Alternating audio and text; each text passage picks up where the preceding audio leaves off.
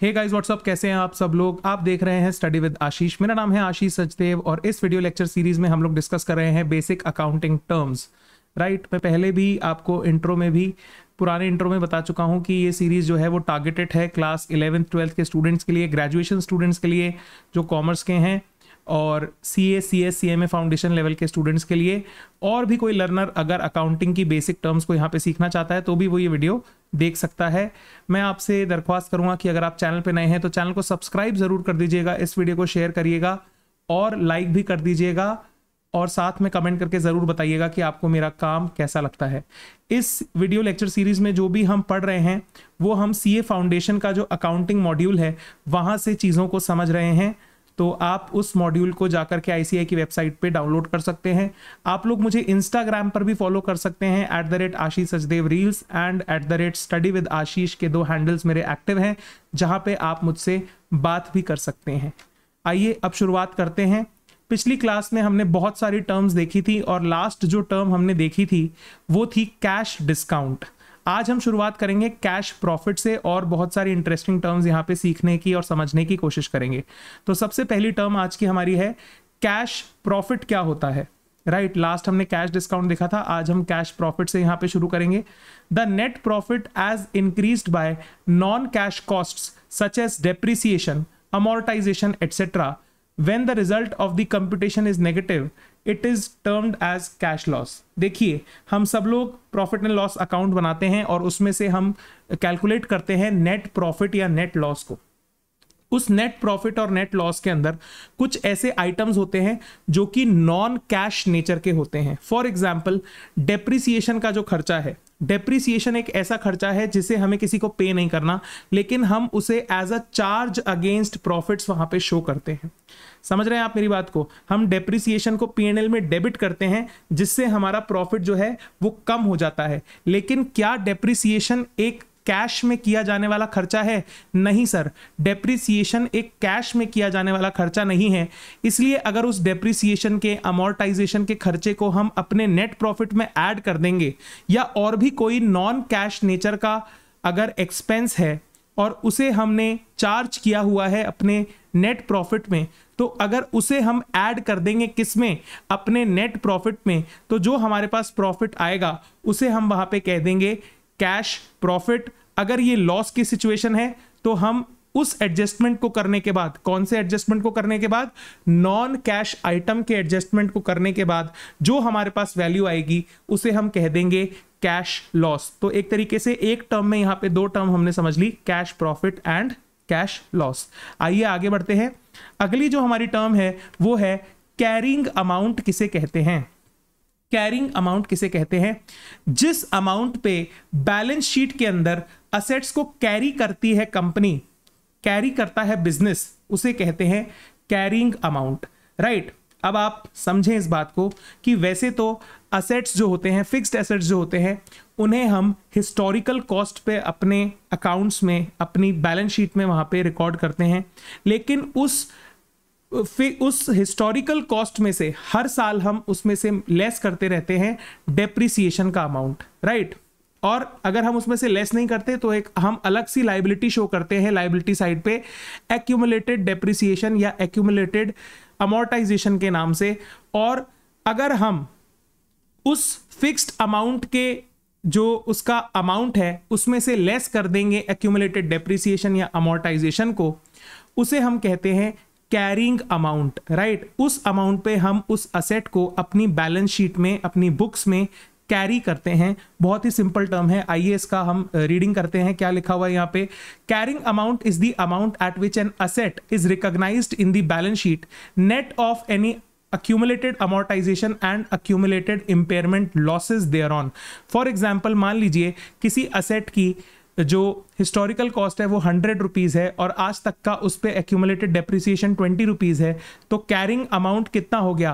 Carrying amount हो गया sir 80। यहाँ पे मैंने आपको एग्जाम्पल के तौर पे यहाँ पे समझाने की कोशिश की है, बहुत ही आसान है, आपको समझ में आ जाना चाहिए। आइए आगे देखते हैं। नेक्स्ट जो हमारी टर्म है वो है चार्ज।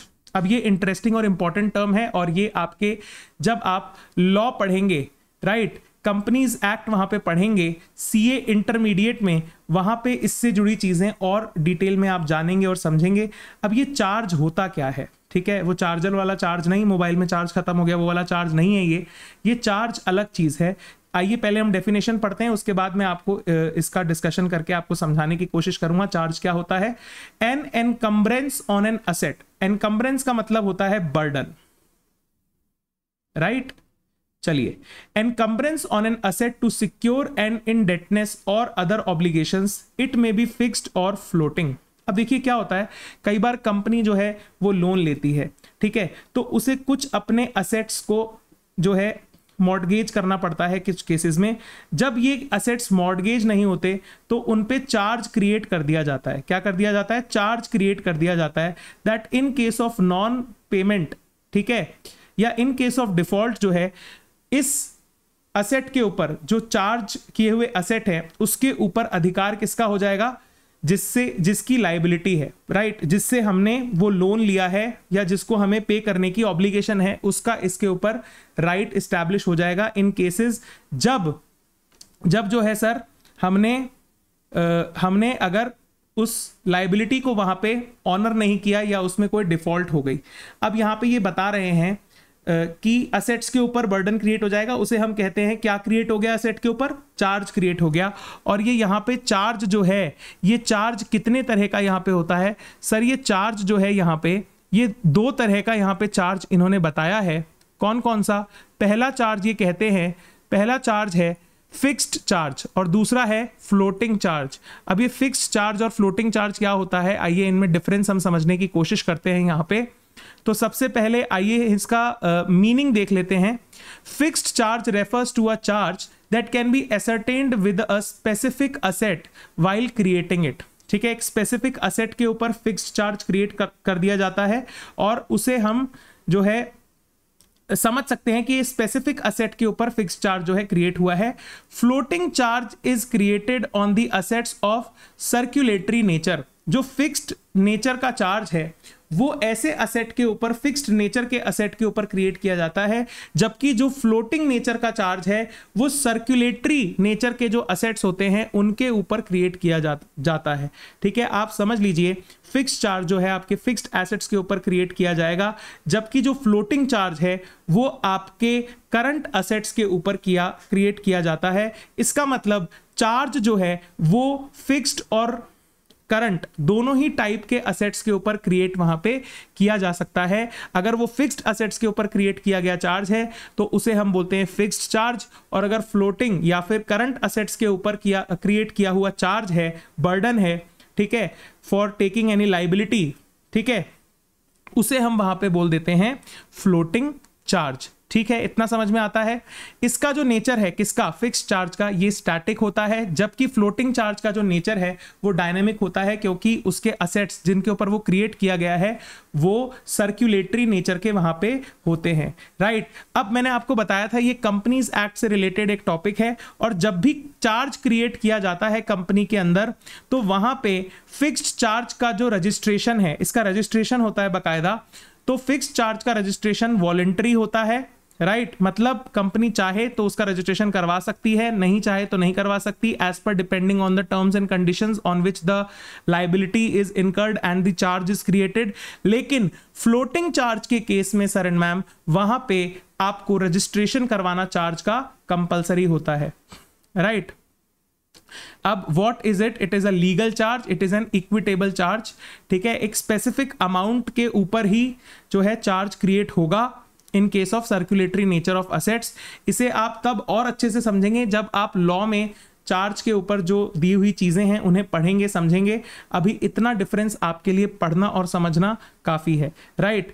इसमें फिक्स्ड चार्ज में फर्स्ट प्रेफरेंस दी जाती है, फ्लोटिंग चार्ज को सेकंड प्रेफरेंस दी जाती है, because obviously floating charge current assets के ऊपर है तो करंट असेट्स का नेचर बदलता रहेगा और उनकी वैल्यू भी चेंज होती रहेगी, इसलिए फर्स्ट प्रेफरेंस हमेशा फिक्स्ड चार्ज को दी जाती है। Asset type non current nature के असेट्स के ऊपर होता है और ये करंट असेट्स के ऊपर यहां पे चार्ज क्रिएट किया जाता है। डीलिंग इन असेट, अब जिस फिक्स्ड असेट या जिस नॉन करंट नेचर के असेट के ऊपर अगर फिक्स्ड चार्ज क्रिएट हो गया, the company has no right to deal with the property but subject to certain exceptions, right. उस प्रॉपर्टी की डीलिंग नहीं कर सकती कंपनी, लेकिन उसमें भी कुछ एक्सेप्शंस होते हैं। लेकिन जहां पे फ्लोटिंग चार्ज की बात होती है, द कंपनी कैन यूज और deal with the asset until crystallisation. अब ये क्रिस्टलाइजेशन क्या है? क्रिस्टलाइजेशन ऑफ चार्ज, ये एक टॉपिक होता है सीए इंटर में, आप लोग इसे पढ़ेंगे और डिटेल में। क्रिस्टलाइजेशन ऑफ चार्ज होता है conversion of floating charge into fixed charge, उसे हम कहते हैं क्रिस्टलाइजेशन, राइट। क्या होता है? Conversion of floating charge into fixed charge. वैसे खैर हमें यहां पे चार्ज का मीनिंग समझना था, तो हमने यहां पे समझ लिया है। सर चार्ज क्या होता है? चार्ज एक तरीके का बर्डन है जो असेट्स के ऊपर क्रिएट किया गया है टू सिक्योर एन इनडेटनेस। हमने कोई लोन लिया, कोई लायबिलिटी हमारी क्रिएट हुई, उसको उसके अगेंस्ट एक तरीके से आप मान लीजिए सिक्योरिटी क्रिएट करता है ये चार्ज, राइट। और अदर ऑब्लिगेशंस, और ये दो नेचर का यहां पे होता है।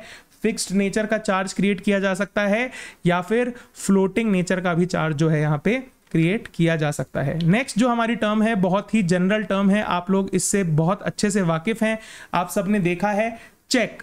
चेक क्या होता है सर? एक पीस ऑफ पेपर है जिसके ऊपर कोई बैंक का स्पेसिफिक होता है, किसी स्पेसिफिक अकाउंट होल्डर का चेक होता है वहां पे, और वो उस पे अमाउंट भर के किसी को दे देता है पेमेंट करने के लिए। सिंपल सा मीनिंग है, आइए इसको पढ़ते हैं। अ bill of exchange drawn upon a specified banker, ठीक है, जिस बैंक में उस व्यक्ति का खाता है, राइट, वो अपने बैंकर को इंस्ट्रक्ट कर रहा है, क्या इंस्ट्रक्ट कर रहा है? And not express to be payable otherwise then on demand, कि ये जो चेक मैं जिसके नाम से आपको दे रहा हूं, उस व्यक्ति को जब वो डिमांड करेगा तो इतना पेमेंट आप कर दीजिएगा। एक तरीके का बिल ऑफ एक्सचेंज है चेक, आप सबने देखा है, बहुत ही आसान मीनिंग है, राइट। तो चेक यहां पे अ bill of exchange drawn upon a specified banker, not express to be payable otherwise, ठीक है। वैसे आप बैंक में चेक ले जाएंगे खाली तो वो कुछ नहीं होगा, उस पर प्रॉपरली साइन होना चाहिए, राइट। उसको प्रॉपरली आपको वहां पे चेक को ड्रॉ करना होगा, तभी वो चेक वहां पे ऑनर होगा और बैंक उसका पेमेंट जो है उस व्यक्ति को करेगा जिसके नाम से वो चेक है। नेक्स्ट जो हमारा टर्म है वो है कोलैटरल सिक्योरिटी। नेक्स्ट जो टर्म है वो क्या है? Collateral security, right. Security which is given in addition to the principal security against the same liability और ऑब्लिगेशन, राइट। अब आप समझिए ऐसे, ठीक है, यहां पे दो तरह की सिक्योरिटी की बात इन्होंने कही है। पहला तो है कोलैटरल सिक्योरिटी जो हमारी टर्म हमें समझनी है, और दूसरा है प्रिंसिपल सिक्योरिटी, ठीक है। मान लीजिए आपको एक घर खरीदना है। सर आपको क्या खरीदना है? सर हमें जो है एक घर खरीदना है, और इस घर को खरीदने के लिए आप बैंक के पास जाते हैं। किसके पास जाते हैं? बैंक के पास जाते हैं, और बैंक को बोलते हैं बैंक हमें दे दो लोन, हमें दे दो क्या? लोन, ठीक है।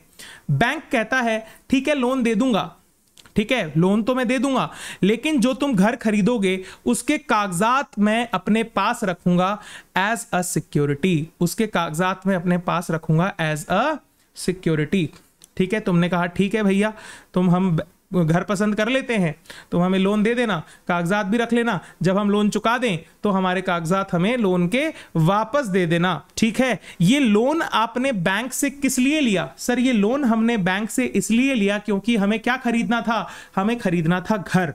अब ये जो जमीन के या मकान के कागजात जो बैंक ने रखे, इसे हम बोलते हैं प्राइमरी सिक्योरिटी, प्रिंसिपल सिक्योरिटी या प्राइमरी सिक्योरिटी आप इसे कह सकते हैं। ये प्राइमरी सिक्योरिटी है, प्रिंसिपल सिक्योरिटी है।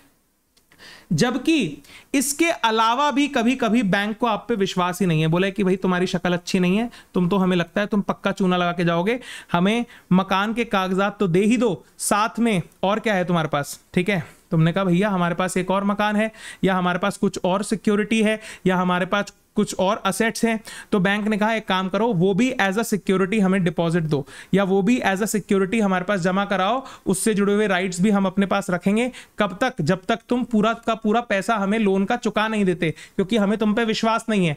तो बैंक जब ये ऐसी एडिशनल सिक्योरिटी वहां पे लेता है, इसे हम कहते हैं कोलैटरल सिक्योरिटी। क्या कहते हैं बेटा?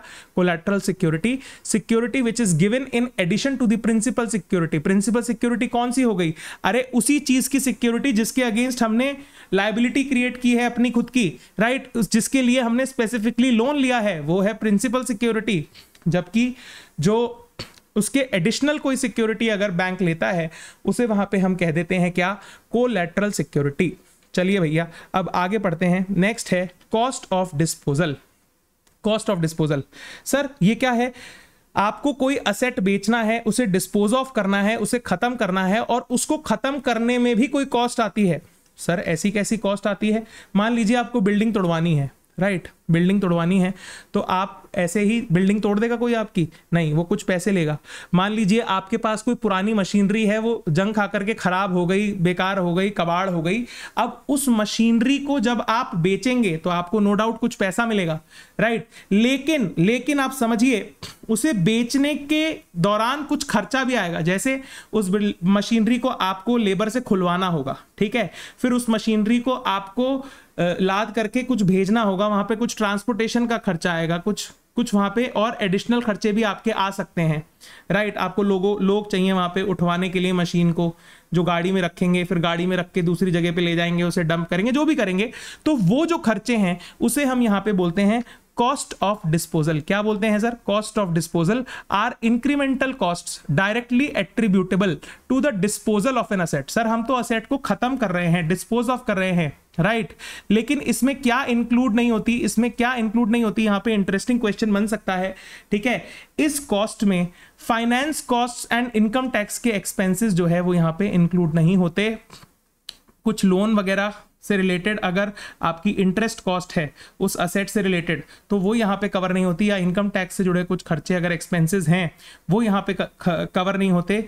ये ऐसी कॉस्ट है जो डायरेक्टली उस असेट के डिस्पोजल के साथ जुड़ी हुई है, उसे यहां पे हमने कह दिया डिस्पोजल कॉस्ट। आइए अब आगे नेक्स्ट टर्म हम देखते हैं। नेक्स्ट टर्म है हमारे पास कंटिंजेंसी, ठीक है। आइए बड़ी मजेदार टर्म है, इसको पढ़ते हैं। अ कंटिंजेंसी इज अ कंडीशन और situation the ultimate outcome of which gain और लॉस विल बी नोन और determined only on the occurrence और नॉन अकरेंस ऑफ वन और मोर अनसर्टेन फ्यूचर इवेंट्स, ठीक है। अभी तक वो इवेंट जो है वो हुई नहीं है, अब उस इवेंट पे गेन होगा या लॉस होगा ये हम आज नहीं बता सकते। It is contingent upon happening या फिर नॉन हैपनिंग।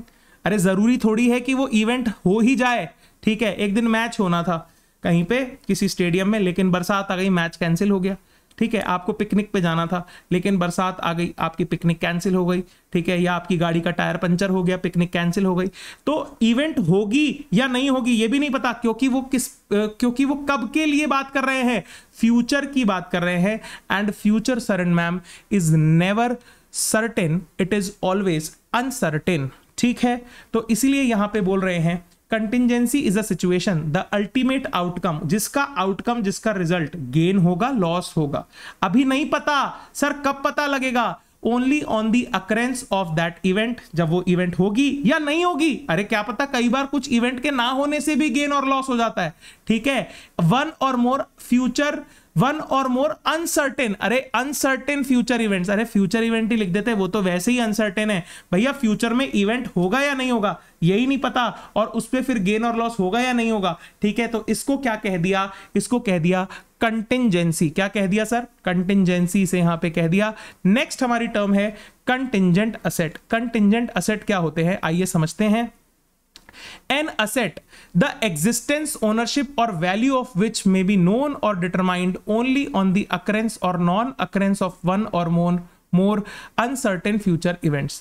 अभी तक फ्यूचर की इवेंट हुई नहीं, कंटिंजेंट है, इसका मतलब वो असेट अभी एग्जिस्टेंस में ही नहीं आया। वो एग्जिस्टेंस में कब आएगा सर, वो एग्जिस्टेंस में तब आएगा ऑन द अकरेंस और non occurrence, its existence, ownership and value, तीनों चीजें, उसकी एग्जिस्टेंस कि वो असेट वहां पर है या नहीं, राइट, उसकी ओनरशिप क्या होगी, उस पर कंट्रोल किसका होगा, या उसकी वैल्यू क्या होगी, ये हमें पता लगेगी कब, इन फ्यूचर। ऑन अकरेंस और नॉन अकरेंस ऑफ वन और मोर uncertain future events. Uncertain, future हमेशा अनसर्टेन होता है, इसीलिए इसे कह दिया कंटिंजेंट असेट्स। अभी वो असेट की वैल्यू आप बता सकते हैं? सर नहीं बता सकते। असेट की एग्जिस्टेंस बता सकते हैं? सर नहीं बता सकते। अरे अभी तक तो वो असेट बना ही नहीं, अगर असेट बन जाता तो उसे असेट बोलते ना, कंटिंजेंट असेट थोड़ा ही बोलते। अभी हम उसे क्या बोल रहे हैं? कंटिंजेंट असेट, क्योंकि उसकी एग्जिस्टेंस, ओनरशिप और वैल्यू वो डिटरमाइन होगी फ्यूचर में किसी इवेंट के होने या ना होने से, जो कि अनसर्टेन है, इसलिए उसे कह दिया कंटिंजेंट असेट। ठीक है, चलिए अब आगे जो है नेक्स्ट टर्म हमारी है वो है कंटिंजेंट लायबिलिटी। क्या है कंटिंजेंट लायबिलिटी? यहां पे हमें देखनी है, आइए देखते हैं कंटिंजेंट लायबिलिटी। मान लीजिए कंपनी के ऊपर किसी ने केस कर दिया 10 लाख रुपए का केस। कितने का केस? 10 लाख रुपए का केस। ठीक है, अगर कंपनी केस हार जाएगी, ठीक है, कंपनी अगर केस हार जाएगी तो कंपनी को जो है ये 10 लाख रुपए पे करने पड़ेंगे। यहां पे आपको मैं एक एग्जाम्पल देके समझाने की कोशिश करता हूं। मान लीजिए दो कंपनी है, ए और बी। ए ने बी पे केस कर दिया कि भैया तुम्हारी वजह से हमें ये नुकसान हुआ है और इसके लिए अब तुम्हें भरपाई करनी पड़ेगी। कितने की? 10 लाख रुपए की। ठीक है, अब बी जब केस होता है तो दूसरा व्यक्ति अपने आप को डिफेंड करेगा। बी अपने आप को डिफेंड करेगा, बोलेगा भैया हमारी कोई गलती नहीं है, कोई हम नुकसान नहीं देंगे, राइट। ए बोलेगा नहीं नहीं, तुम्हें तो 10 लाख रुपए देने पड़ेंगे या तुम्हें ये चीज की भरपाई करनी पड़ेगी ऐसे, राइट, तो ये जुर्माना तुम्हें देना ही पड़ेगा। और कोर्ट जो है वो फैसला सुना दे, अगर अभी तक फैसला नहीं सुनाया, वो फैसला किसी के भी पक्ष में सुना सकता है। कोर्ट तो न्यूट्रल बॉडी है, ठीक है, तो कोर्ट तो किसी के भी पक्ष में, ए के भी पक्ष में फैसला सुना सकता है, यानी वो बी को कहेगा कि भैया तुम पेनल्टी पे कर दो, 10 लाख रुपए दे दो, या वो बी के पक्ष में भी फैसला सुना सकता है कि अब तुम्हें कोई भी वहां पे पैसा नहीं देना। ठीक है, अगर ऐसा हो गया, बी के पक्ष में फैसला सुना दिया तो उसे कोई पैसा देना ही नहीं है। ए के पक्ष में अगर फैसला सुनाया तो वहां पे बी को ए को पे करना पड़ेगा, राइट। क्या अभी बी ने पे कर दिया? नहीं। क्या बी को पे करना पड़ेगा? पता नहीं। क्या बी को पे करना पड़ेगा? पता नहीं। क्या ए के पास 10 लाख रुपए आएंगे? पता नहीं। तो अभी ए के पास 10 लाख रुपए आई नहीं, रुपए असेट हैं, तो असेट की एग्जिस्टेंस नहीं हुई, ओनरशिप नहीं हुई। ए के लिए ये 10 लाख रुपए कंटिंजेंट असेट हैं और बी के लिए ये 10 लाख रुपए क्योंकि अभी पे करने पड़ेंगे, पता नहीं, तो पता नहीं, तो ये क्या है? Contingent liability. ठीक है, पे करने होते तो ये लायबिलिटी होती, पे करने होते तो ये लायबिलिटी होती, लेकिन अभी तो पता नहीं। ठीक है, तो पता नहीं तो कंटिंजेंट में यहां पे पढ़िए इसको, an obligation relating to an existing condition or situation which may arise in future depending on the occurrence or non-occurrence or one or more uncertain future events। इसे हम कह देते हैं क्या सर? इसे हम यहां पे कह देते हैं कंटिंजेंट लायबिलिटी। क्या कह देते हैं बेटा? कंटिंजेंट लायबिलिटी, क्योंकि अभी ये लायबिलिटी क्रिएट नहीं हुई। पैसा देना पड़ेगा, पता नहीं, पैसा मिलेगा, पता नहीं मिलेगा, इसका मतलब वो असेट क्रिएट हो सकता है इन फ्यूचर, कंटिंजेंट है। ठीक है, तो उसे कह दिया कंटिंजेंट असेट, और उसी केस में लायबिलिटी को कह दिया कंटिंजेंट लायबिलिटी। आई होप आपको ये चीज़ें यहाँ पे समझ में आई होंगी, राइट। वीडियो को अगर आपने यहाँ तक पूरा देखा है तो इसे लाइक ज़रूर कर दीजिएगा, अपने फ्रेंड्स के साथ शेयर कर दीजिएगा। अब क्योंकि मैंने सोचा है ऐसा कि 20-25 मिनट तक ही हम ये लेक्चर बनाएं एक, ताकि आप उसे रिवाइज भी आसानी से कर सकें। पिछली क्लास थोड़ी ज़्यादा लंबी हो गई थी, कोई बात नहीं, कई लेक्चर्स हो सकते हैं आधे घंटे के भी हो जाएं, लेकिन हार्डली मैटर्स। हम 5-6-7 टर्म्स आराम से, स्लोली और अच्छे से वहाँ पर डिस्कस करेंगे, राइट। तो अब आज इस क्लास को हम यहीं पे समाप्त करते हैं। अगली क्लास में हम आगे की टर्म्स को देखेंगे, हम सारी ही टर्म्स कवर करेंगे, आप ये टेंशन मत लीजिएगा। लगभग 16-17 पेज का चैप्टर है, 5 पेज हम ऑलरेडी कवर कर चुके हैं, आगे के पेज भी हम कवर करेंगे, राइट। तो इस वीडियो लेक्चर में इतना ही। Thanks for watching. आप लोग बहुत खूबसूरत लोग हैं सर। वीडियो को शेयर ज़रूर कर दीजिएगा अपने दोस्तों के साथ, और चैनल को सब्सक्राइब कर लीजिएगा, बेल आइकन को प्रेस कर दीजिएगा। Thanks for watching. Have an awesome day. Enjoy.